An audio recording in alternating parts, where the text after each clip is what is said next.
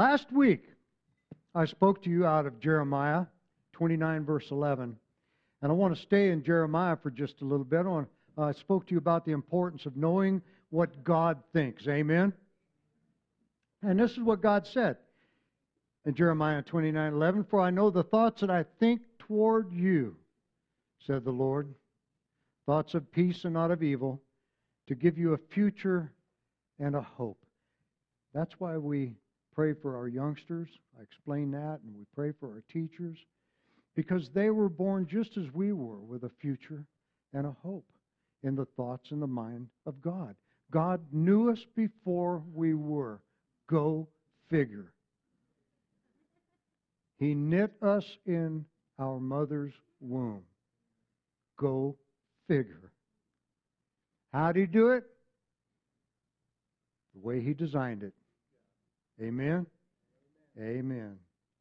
Eggs and seeds. Nothing's changed.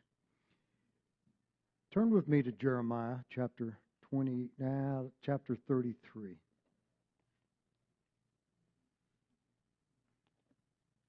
In my Bible, I have a life application note, and my notes say this, and I quote this to you.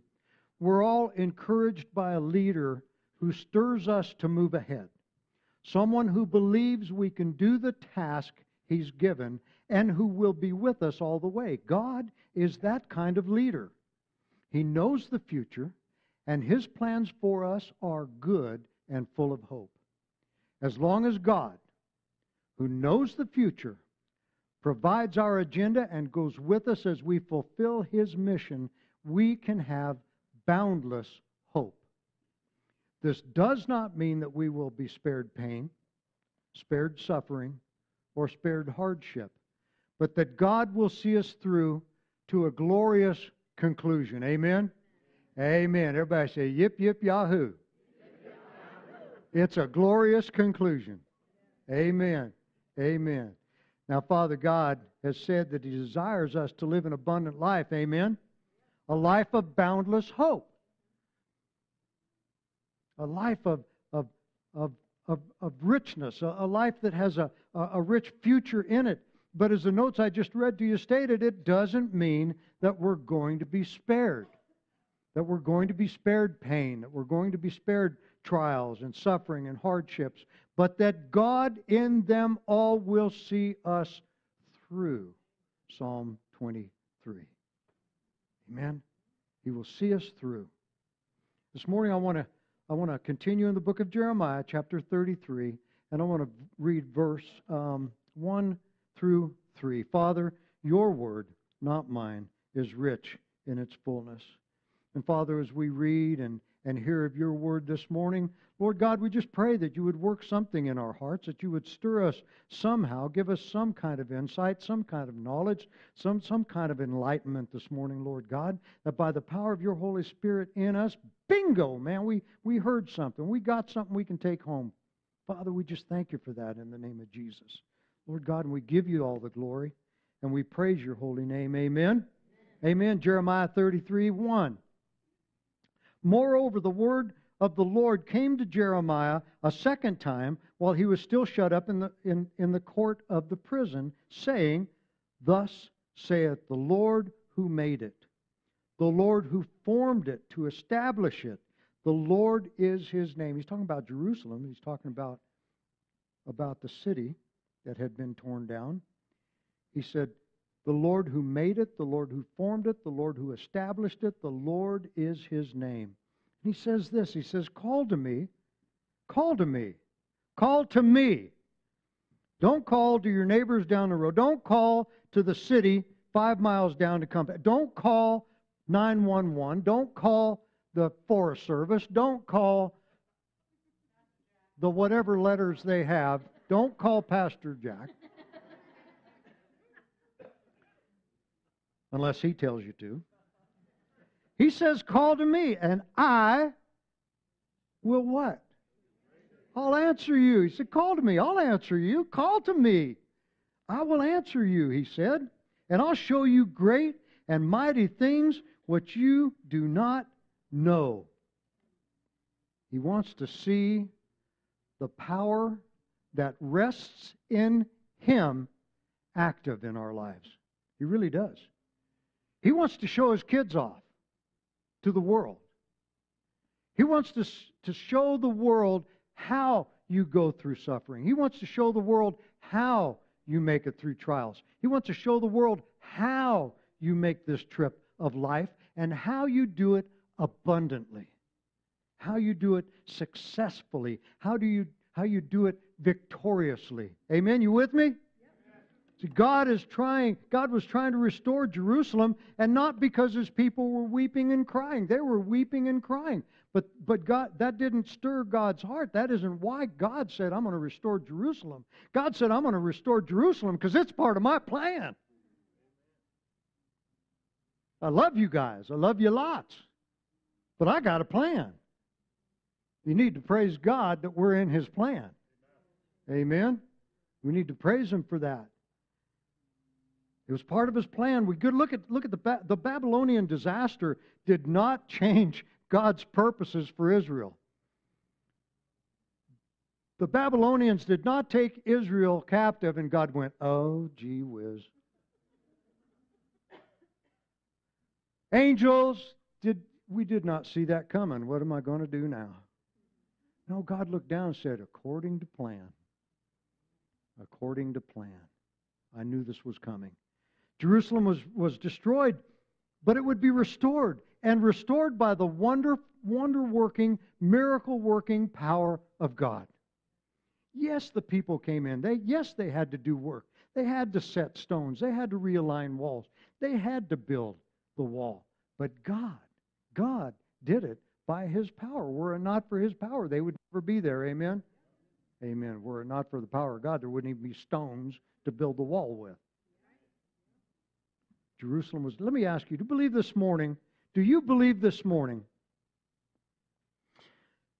that if circumstances, if the Babylonian captivity could not change God's plans for Jerusalem and His people, do you believe that circumstances cannot change your life? Ooh, that's pretty quiet. I only got 3 of those. See, we've got to see past the circumstances, people. Circumstances do not change God's plan for us. Are we good with that this morning? Circumstances do not change God's plan. No matter the circumstance, no matter the trial, no matter the tribulation, no matter the issue before us, it does not change God's plan. The things that we go through in our lives brought us to the place of where we are today. They made us who we are. I don't know why God did those things. I don't know why you got to take a thumping in the 8th grade from 5 guys. I don't know why you have to do that. But evidently it happens. And evidently it works within one's life.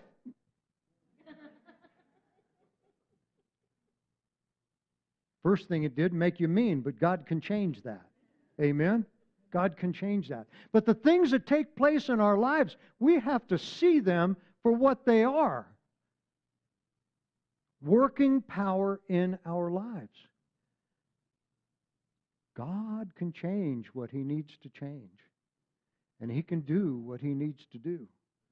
When you and I gave our lives to Jesus, we said, take this body, take this soul, take this man, take this woman, and do whatever you want with it.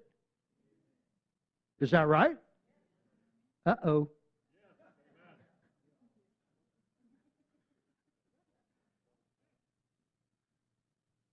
Then we have to believe that God took us up on it. Amen? We got to believe that He took us up on it, that we are, all things are proceeding according to plan. Yuck. Sometimes just yuck. But God is teaching, God is growing, God is ministering, God is moving. And what is it if God wants to use my body as a proof to the world that His hand exists, then it's mine to serve Him.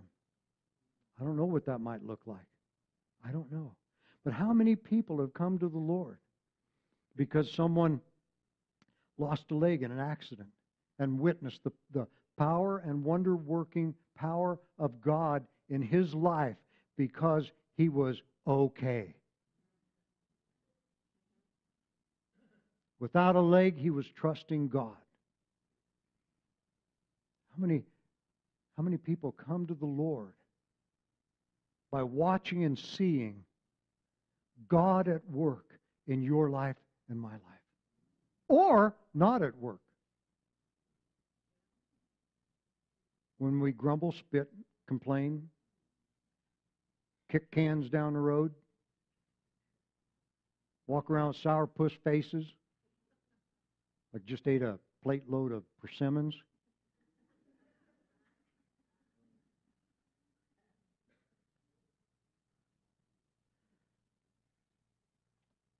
Circumstances cannot change God's plan. Everybody say with me, circumstances cannot change God's plan for me. Man, write it on your refrigerator, write it on the wall of your bathroom, write it somewhere. Jeremiah 33, moreover, the word of the Lord came to Jeremiah that second time while he was still shut up in the court of the prison. He is in the court of the prison and God's talking to him. Amen? Amen. Thus saith the Lord who made it, Jerusalem, the nation. I made it. The Lord who formed it, that's me. The Lord is His name. That's my name, Jeremiah. Can you hear me? Call to me, and I will answer. It's really that simple. That's why Jesus said, bring the kids here. They get this. I can talk to them. They understand it. He said, I'll answer, and I'll show you stuff you've never thought of, you've never seen, I can show you stuff. I'll show you a way out through an iron door.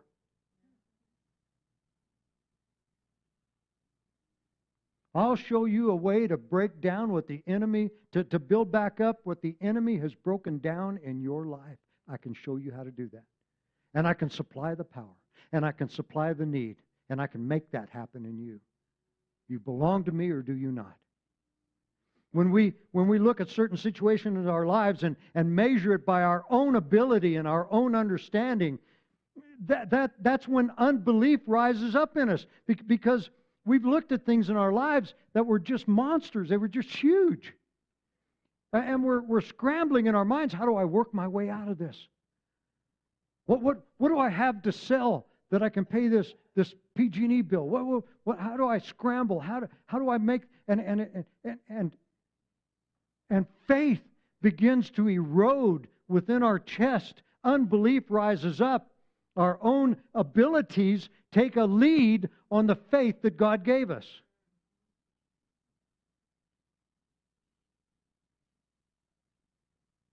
Why? How many of us have faced a problem or a need that we just couldn't figure our way out of? Oh, amen. Well, we tried, didn't we? Amen. How many still have that problem? Yeah, I know. It's kind of human nature for some folks that whatever happens in life, they just wait it out. You know,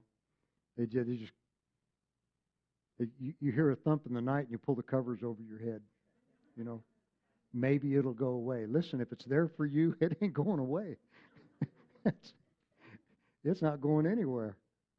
And we hear the footsteps, and fear builds up within our mind, within our heart, and our soul starts blowing it up bigger than it is. Amen? Some people are just, well, whatever happens, it's okay. It is what it is. I'll just go with it, you know. Well, I told you before, it is what it is, but Jesus. Amen? It is what it is, but Jesus. Somebody tells you, well, it is what it is. Just tell them, but Jesus. That can change, amen?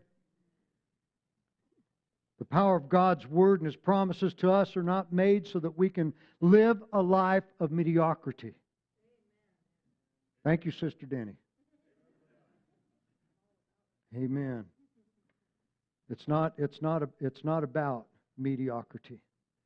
They are made to us to assure us of His abundance and our abundant lives. Jesus said in John 10:10, the thief doesn't come except to steal, to kill, to destroy. And He said, but I have come to what?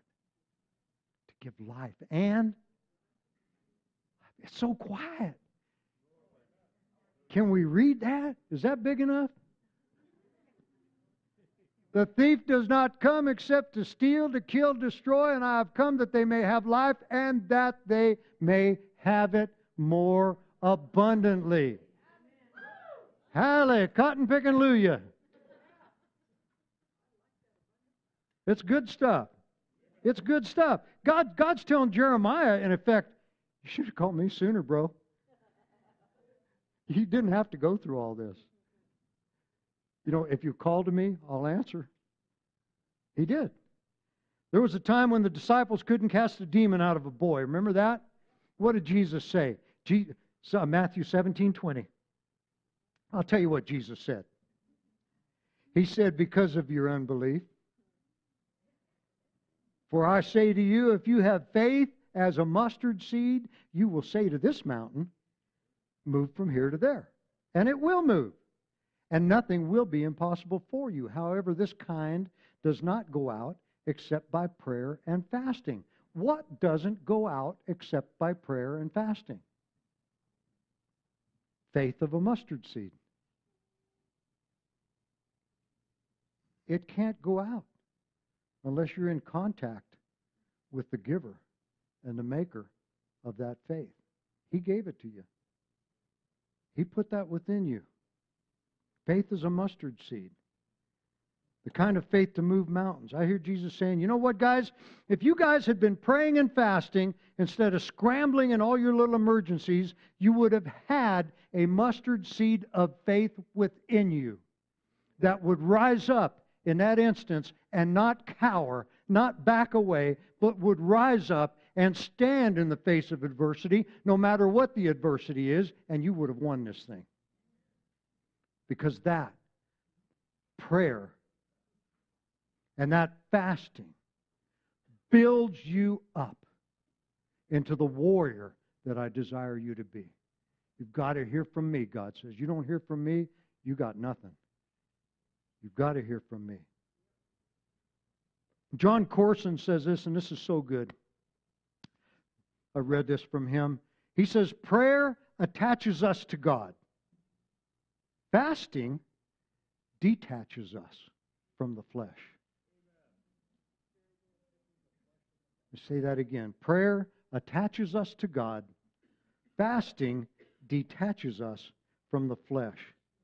I passed out some mustard seeds a while back. Remember how small they were? You know, smaller than one of those little tiny mosquitoes? You know how much they can move you? A little bitty tiny.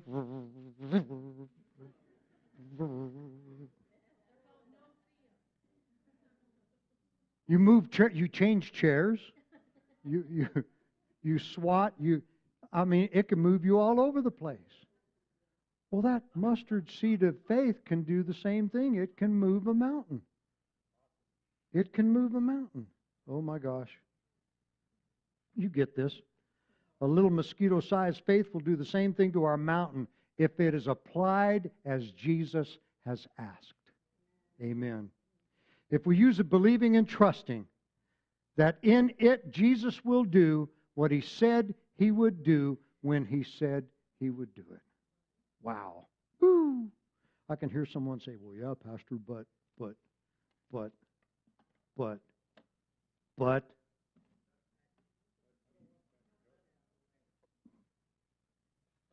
Do we trust Jesus and what He said? Do we trust everything Jesus said? Because let me tell you something. If you can't trust everything Jesus said, can you trust anything? If you can't trust everything that Jesus said, what can you trust? There isn't anything for you to put a foot on. Because it all comes up for debate. It all comes up to be challenged by our own mind, our own thinking, our own imaginings. All of a sudden we think, yeah, Jesus said, but. Yeah, well, it is what it is. I guess not much we can do. If you're telling me there's not much we can do, it's because you're thinking about what you can do. Amen. Amen. That's cold, Pastor. Yes, it is. This is real. God isn't asking us, listen, God isn't asking us to do the impossible because He's already put the possible in us.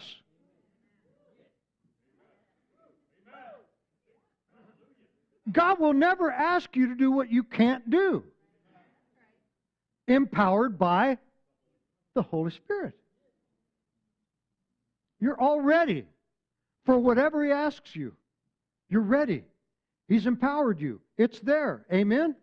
Amen. God has dealt to each one, Romans 12:3, a measure of faith. Everyone. Everybody in here. Y'all got it. It's on you, in you, around you. And I'll tell you, I can't tell you how many times it's trying to get out of me and I'm holding it back. Because I can do stuff. I'm good at it. Y'all see me scramble. I can come up with stuff to sell so I can get that goodie I want. I asked God one time, could I have a 35 Ford pickup? And He said, yeah. And so, man, I sold a horse. I sold stuff. I got rid of stuff. I finally found that 35 and I had it. And it was the biggest millstone around my neck. And I said, God, I asked you if I could have a 35 Ford pickup. And you said yes. He said, yes, I did. But I didn't say I was paying for it.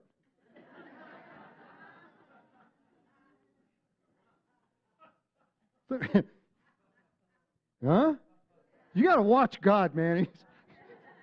He will put it on you.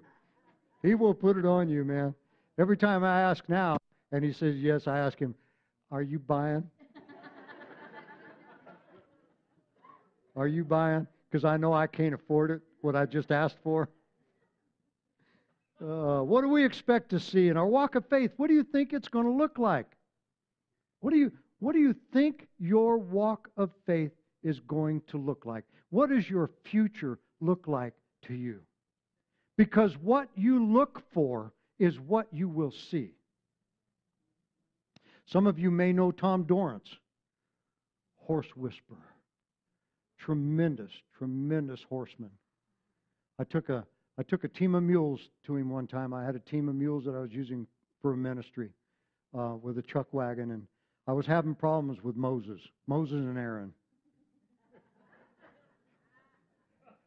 And I was having problems with Moses, and God said, yeah, I know. And so I called Tom Dorrance. I said, Tom, I've had guys look at this mule. I don't know what to do. And Tom says, why don't you bring him over, Jack? So I did. All we did, Denny was with me. All I did was lead them off the trailer. And he said, well, go ahead and tie that one up. This is the one we got to work with. What? How do you know that? And so he worked with that mule, and you know what? He got him through some real serious stuff. We couldn't get him next to wheelchairs. We had kids in wheelchairs and stuff. And so he worked with him, and by golly, he became the mule that God wanted him to be. But, get to the point of my story, I was standing there with him in 110-degree heat, 105, 110, up on the west side. And it was so hot.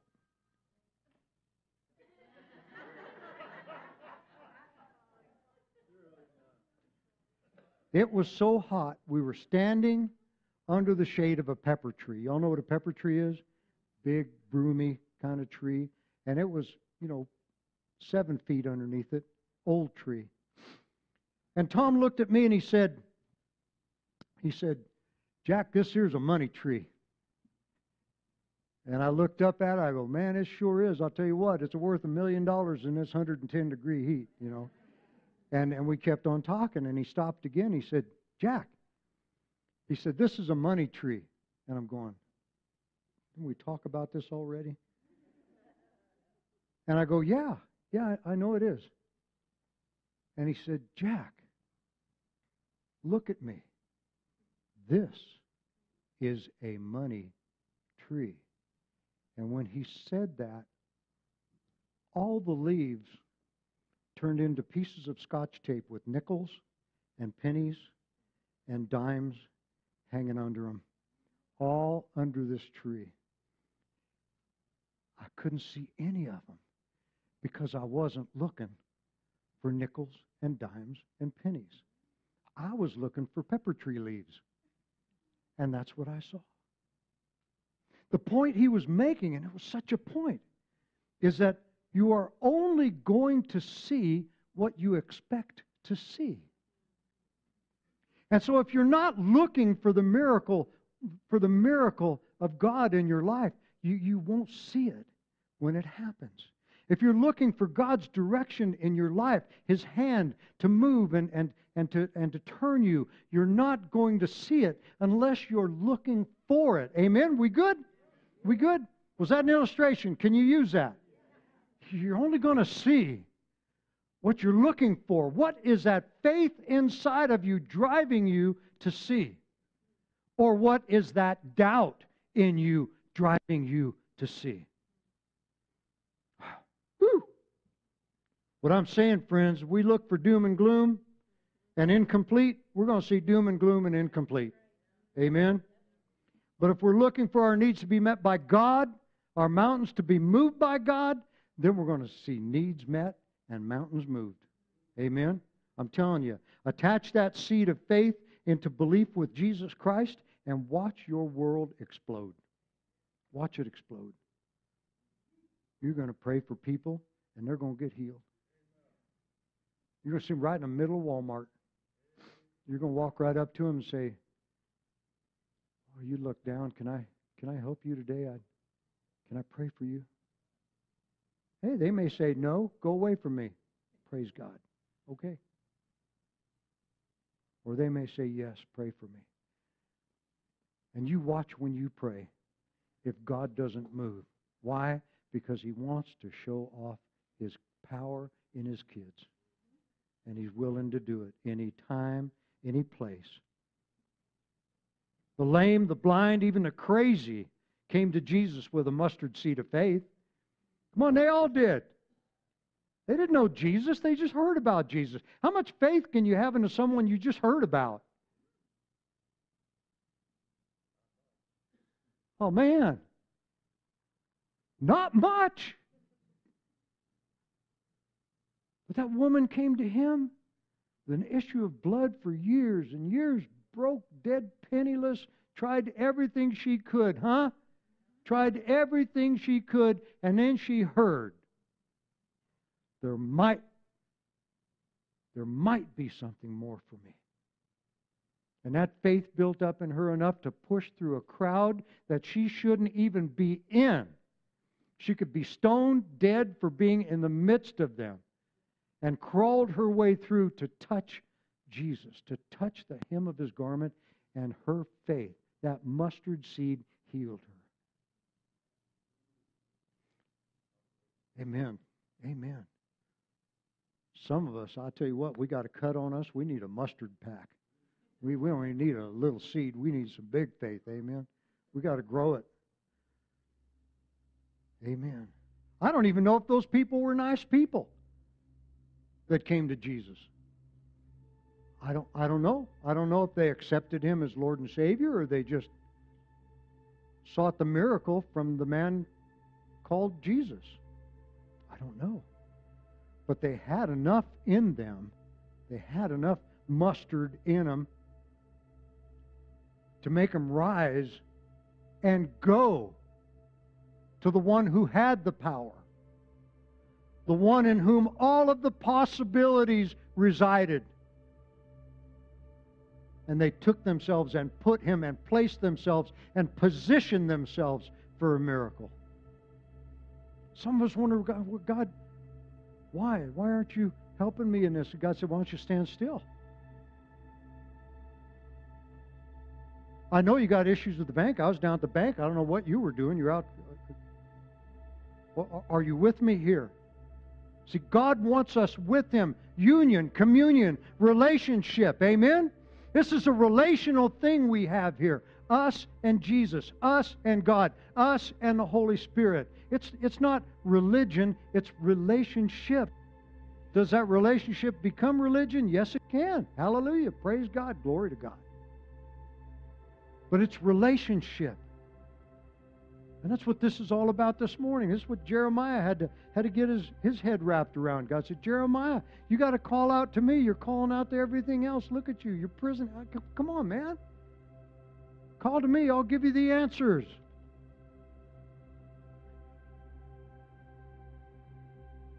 Look at all those people that were healed.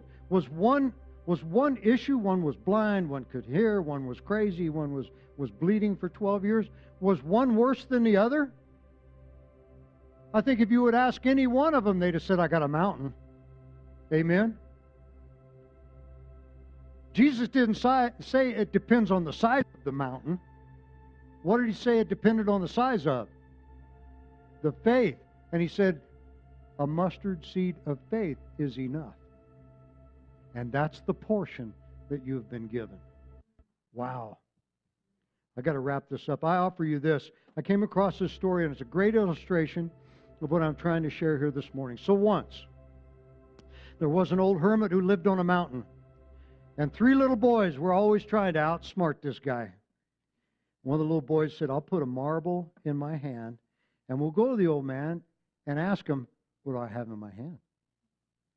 So the 3 boys went and visited and said, what do I have in my hand? And he said, a marble. And the 3 boys scratched their heads, they left, and they came back with another trick. And the boys' astonishment, to their astonishment, the man told them what the answer to the question was. The next day, the boys were pondering this situation, trying to come up with something so ingenious that the old man would never guess the answer. One of the boys said, I know. I'll put a baby bird in my hand. And I'll ask the old man if the bird is alive or dead.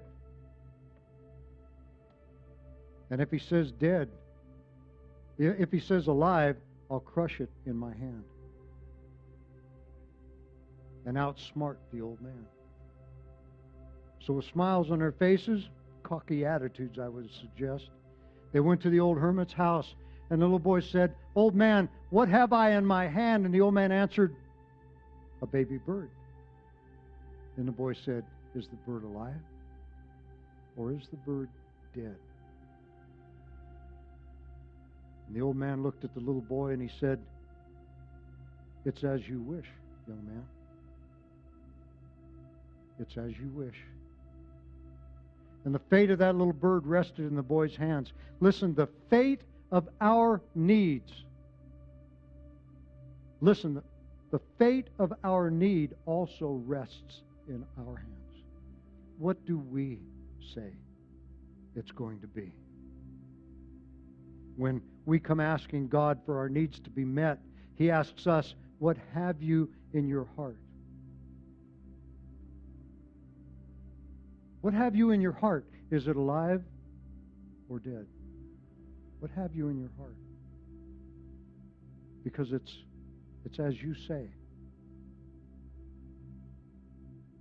Our answer should only be what you gave me. What you gave me is in my hand. That's all I got. That's all I got. a measure of faith to believe what you said you would do for me, and a measure of faith big enough to believe that your grace is sufficient. And God will say, my child, that is more than enough. If you've got a need this morning, I encourage you to offer. Would you come help me out here, sister? If you've got a need this morning, I encourage you to offer God what you already have. You may think it's a little piece of nothing. There was someone one time who said, I believe, help me in my unbelief. And that's okay too. You've got a need in your life today, just come with what you've got. Come with what God has given you. Amen?